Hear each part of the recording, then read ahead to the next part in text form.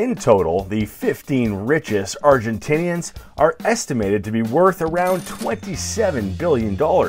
Amazingly, just short of the $27.7 billion deposited in the country's central bank. They almost have more money than the bank. Well, it's one thing to have it, but how do they spend it? Let's meet some of Argentina's billionaires, shall we?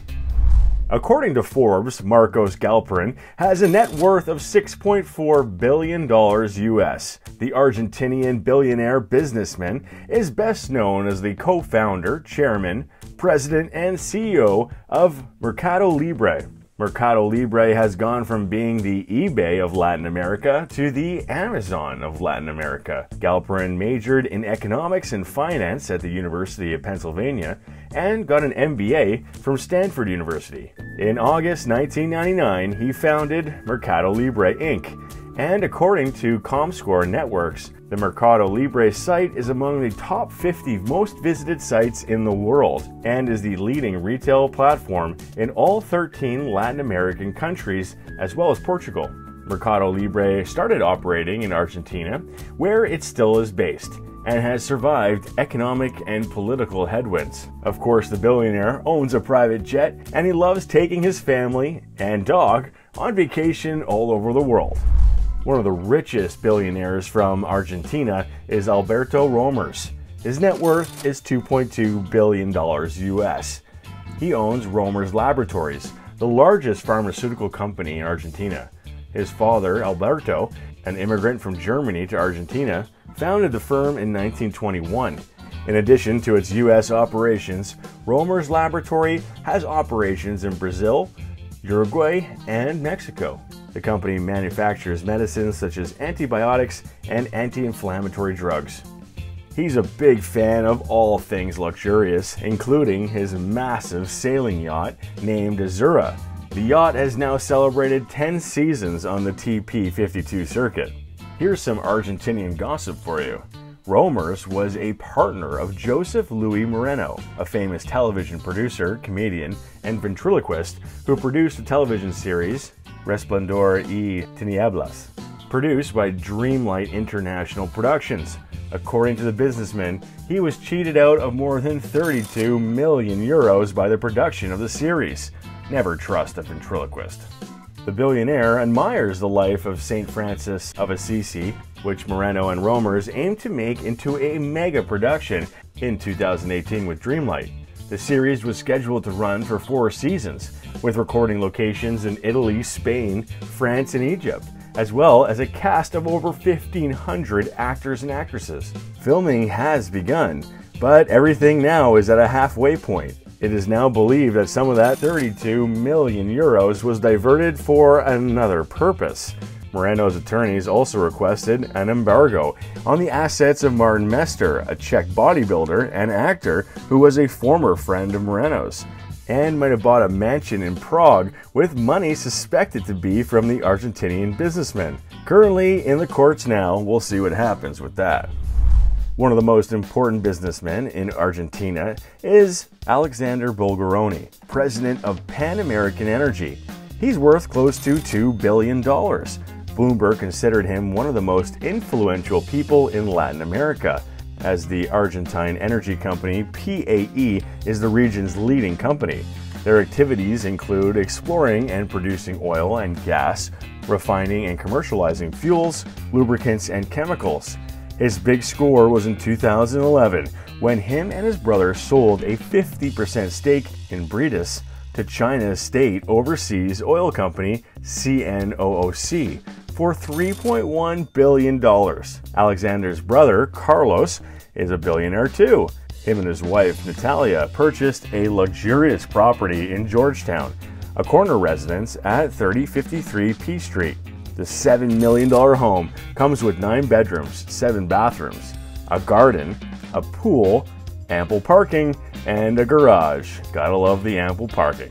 Originally, it was listed for $12 million, so it looks like he got himself a deal. Carlos is also considered to be one of Argentina's richest men. He has homes in Buenos Aires and Rome. BUENOS Corporation, the largest privately owned oil and gas exploration company in Argentina, was founded by his family. The oil tycoon has a wine empire too, launching Patagonia's first ice wine. The first time Alejandro saw the 2,200-hectare property for sale in rural Garzón, well, he just had to have it. It's just north of Uruguay's beach resort of Punta del Este, and it reminded him of Tuscany because of the green hills. He says the place was magical, and he had to have it.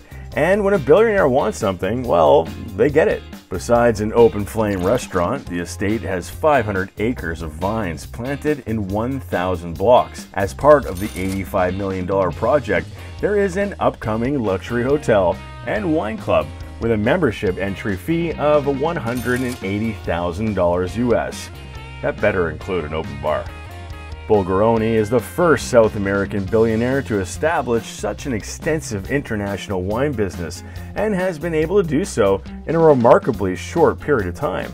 When he acquired the winery, he admitted he wasn't a big wine drinker. After he married his wife, he had to quit for 20 years as she didn't like the smell of alcohol on his breath. Well, now he has a killer excuse to drink. Hey, he has to try it, right? He does have a passion for wine, however, and it's not just a trophy property like the Bordeaux Chateau Montrose, owned by the French Bourgeois brothers. Instead, Bulgheroni jumped into the business headfirst and he immersed himself in it. Let's move to another Argentinian billionaire. Gregorio PÉREZ COMPANC is one of the most important businessmen in Argentina, founder and president of the PÉREZ COMPANC Group.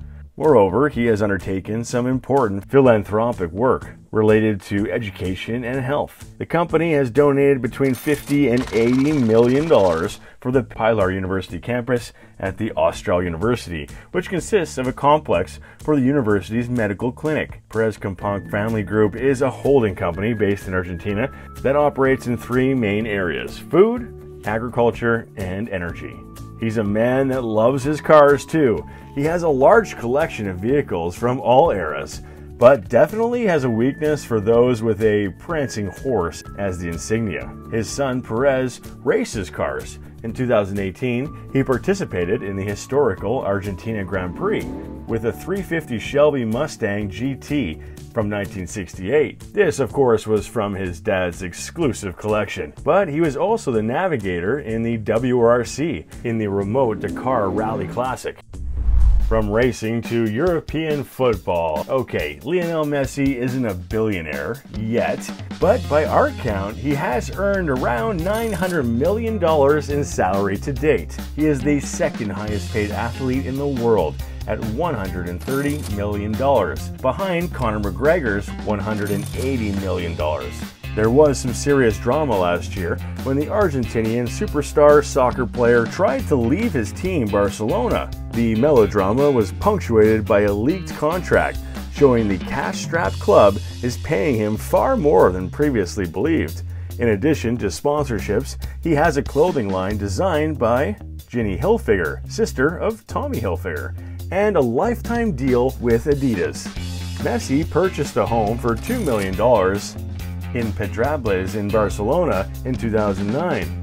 He then spent millions upgrading and renovating the home. It is estimated the home is worth now between $7 and $10 million today. Messi still owns a home on the exclusive Bellamar residential estate in Castelldefels near the Catalan capital. Messi bought a condo in Miami for $5 million in November 2019, and then a different Miami building sold him the entire 9th floor for $7.3 million in April 2001. But that's not all, as he also bought this massive mansion for $4 million. Messi and his wife will now call home this gigantic mansion known as the Fortress whenever they return to Argentina. On 3 adjoining plots of land in a gated private estate just outside the footballer's hometown of Rosario, the monster property has a cinema, gym, and underground garage with enough room for 15 cars. The property has between 20 and 25 rooms, and there's still work to be done on a third part of the property, which is only for guests to stay in. According to reports, Messi and his wife furnished the house with furniture from Israel, Milan, and Paris. As everyone is always trying to snap a shot of the star, privacy is important to him. Good thing the former owners of the property planted 3 Texas ebony trees on the edge of their property, where a neighbor's balcony overlooks their swimming pool. Nice try, neighbor. Kentucky is a wealthy neighborhood in Rosario. Take a look at these pictures to see why it's called the Fortress. When you're this rich, it's okay to be a little vain once in a while, right? Well, it seems Messi would agree. A giant floor-to-ceiling portrait of him wearing the number 10 Argentina shirt greets visitors entering the property in the entrance hall. Messi has a massive car collection too. This is an impressive garage. Let's take a look. Supercars and luxury vehicles make up Messi's impressive car collection. And depending on when you ask him, he owns between 10 to 15 cars. And as you'd expect, they're anything but ordinary. Messi appears to favor Italian automakers. The Spider is an open-top version of the F430. The Ferrari F430 Spider was unveiled in 2005, and its sleek design is iconic to the Ferrari brand. Powered by 503 horsepower, this powerhouse provides stunning speed and performance. You gotta love the SLS AMG's gull-wing door design, which brings to mind classic DeLoreans, but with a modern twist, and earns its title as a super light sports car. Among the other standouts are his Pagani Zonda Tricolor, a Maserati Gran Turismo, an Audi R8 Spider V10, and a couple Range Rovers and 4 Audis, including an Audi RS6 Avant. Perhaps if Messi wanted to take a road trip in one of his sports cars, he would speed off to the Vines Resort and Spa in Mendoza. The resort and spa is situated in the heart of Argentina's wine country, just a few hundred meters from the largest winery in the country. A stay in this paradise starts at about $1,000 US and includes 21 villas, traditional open flame cooking, and award-winning vintages. There is also excellent food and obviously great wine, a state-of-the-art pool, blend your own wine excursions, as well as options for hiking and horsebacking. There's nothing like riding in the Andes. In addition, there is a fitness center, yoga classes, and other health-oriented treatments available. I want to go. If Messi wanted to take a staycation, he would stay here. Hey, if you have the money, you might as well live like the rich and famous at the ALEVAR Palace Hotel, one of the best places to stay in Buenos Aires, the capital city and largest city in Argentina. Room rates start about $400 US, but they can get drastically more expensive if you wish to upgrade. Guests can choose the size of their suite, ranging from the Palace Classic single-bed hotel room all the way up to the Grand Luxury Suite. In addition to its spa, the hotel offers a fitness center as well as relaxation and beauty programs. It has pools and solariums as well. For dining in, guests can choose from contemporary Argentinian cuisine at the ALBERTO Grill or a full-service classical dining lounge at L'Orangerie. Oh, and you must indulge in a nightcap at the hotel's famous ALBERTO Roof Bar after a 5-star meal. Heck, you can bring your whole multi-million-dollar company if you wish. The hotel has 10 beautiful meeting rooms with a capacity ranging from 10 to 800 people. If you're looking for something remote, this is the place for you. And it's full of luxury. It's the ARAKUR USHUAIA Hotel. In this castle in the Andes, you will find first-class services and an incredible, breathtaking view from the glass-walled lobby. It's got a buffet breakfast and a noise-free business center. Guided hiking tours and a city shuttle are also available. It's got pools and gyms and even a ski shuttle service. Room rates start at about $300 US a night, but they get quite more expensive after the base rooms. But they still include access to the reserve, all of its amenities, and even full-scale musical productions performed by the resort itself. If you have the passion for wine and the bucks, well, you should head straight to Casa de Uco Vineyards and Wine Resort in Mendoza, Argentina. Located in the center of the city, Casa de Uco is a beautiful, modern building built in harmony with the landscape around it. Just check out these views. Many of the hotel's customers become repeat clients, and perhaps you will too. The staff is incredibly friendly and have a strong commitment to the traditional code of hospitality. Room rates start at about $400 US, but again, the prices jump substantially as you upgrade your experience. The resort offers a full-service spa and gorgeous views of the surrounding countryside. They even have an archery. You'll definitely hit the bullseye when it comes to dinner, where their farm-to-table sustainability is a hallmark of their restaurants. They of course have their own wineries and vineyards that can be toured. Another great place to stay if you're into that kind of Argentinian remote luxury is the LLAO Hotel and Resort in Bariloche. LLAO is a resort that embraces rugged luxury. Hotel rooms start about $300 US per night at this Gocho-inspired resort with a park, 18 holes of golf, 5 restaurants, and a park. There are several hundred rooms of this hunting lodge-style resort, a concierge and a medical staff on site, and loads of activities both indoors and out. And it sits on some gorgeous lakes that are just waiting to be explored. Let's end our trip to Argentina at the FAENA Luxury Hotel in Buenos Aires. There is a world-famous hotel located just a few blocks from ALEVAR that offers incredible service and fantastic accommodations. The FAENA boasts delicious food, professional tango dancers, and a gorgeous theatrical design that will make you feel like you're on the red carpet.